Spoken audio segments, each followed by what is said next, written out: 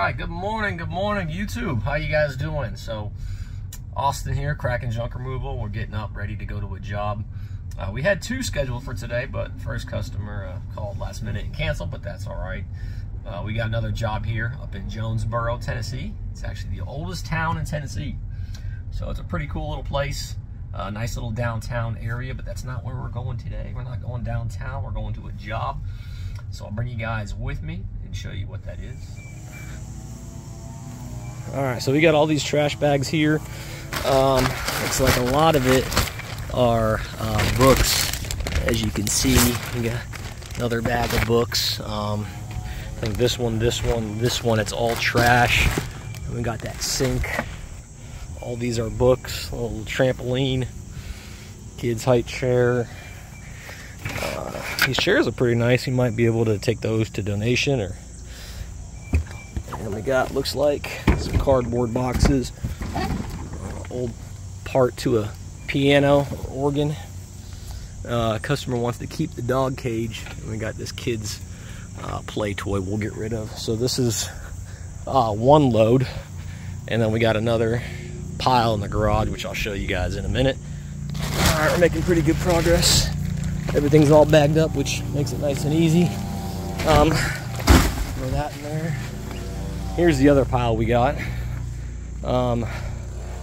Crib has all the parts to it. This little kids changing station. A little train set we got for the kids. And then a lot of these are kids' toys, the customer said. So we'll be able to take a lot of this to a donation, which is nice. All right, so we got it all done. Everything all loaded up.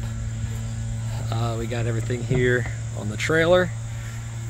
And then you can see my van. We got it all full. All right, we got all the trash in the back. We got all the donatables. And the sink that we'll take to my neighbor. He does scrap metal, so I try to help him out every now and then. So now we're gonna go ahead and collect payment and be on to the next job. So another happy customer served by Kraken Junk Removal.